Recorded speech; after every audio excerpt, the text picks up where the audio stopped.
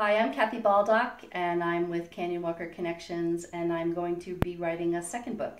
And I thought what I'd do is occasionally, every month, try to update what I'm working on, and it'll serve for two purposes: to let you know where I am in the progress, because I'm planning on taking about 12 to 14 months.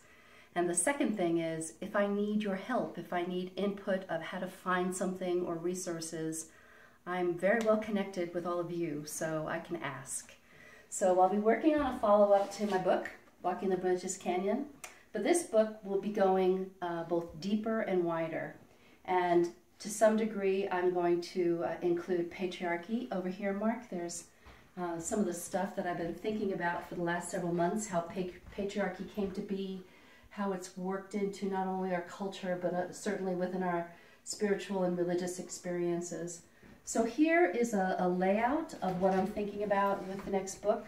And how this started, how this project actually started was in September, I went to Yale University with my friend Ed Oxford, and it was based upon a question, something that I've been asking.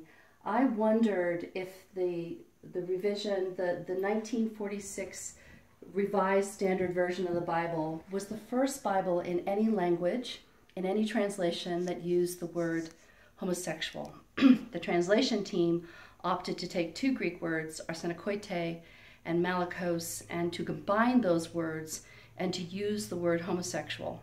So while I've been teaching over the last 3 years since my last book, every time I get to that part of my presentation, I've been saying, I really believe that this translation of the word homosexual in 1946, so it had been worked on in the period from the 30s to the 40s, was more ideological and cultural than a theological choice. So my friend Ed Oxford said to me one day, Kathy, would you like to prove that? And I thought, well, how do I prove that? And he said, all of the papers for Luther Wiegle are archived at Yale University, because Luther Wiegle was the head of the translation team, and he was a dean of divinity at Yale University. So in September, we went for 5 days and we dug into those archives, and I came up with the answer. Ed and I found the answer. So part of this project started as, maybe I'll write an academic paper, co-author it with a biblical scholar. And then I thought, no, I've been thinking about a lot of things over the last 3 years, and why don't I go deeper and wider in my book and use the experience and what we found at Yale as kind of an anchor.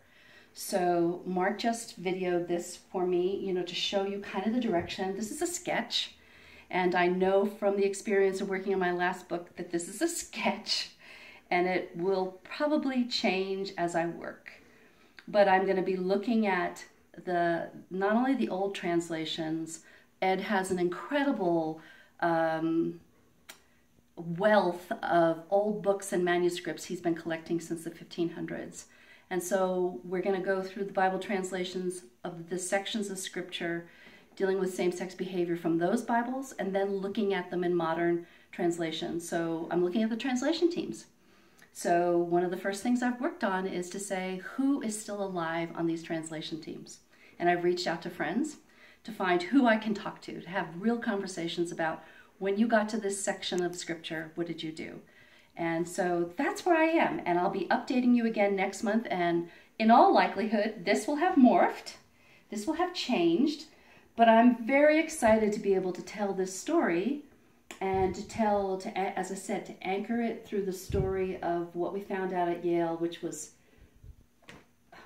riveting, actually, and then to talk about some other things, patriarchy, gender hierarchy, and I read on both sides of the equation. Today I just got another book in the mail, and this one is, the Gospel Coalition recommended this one, and it's their book of the year, and 6 verses from Timothy, 1 Timothy, are telling me how women in the church are supposed to behave. So I read from both sides of these equations. So follow me on this journey. And I'm also looking for financial support. If you want to be a monthly donor, a one-time giver, join me. Thanks a lot. Bye.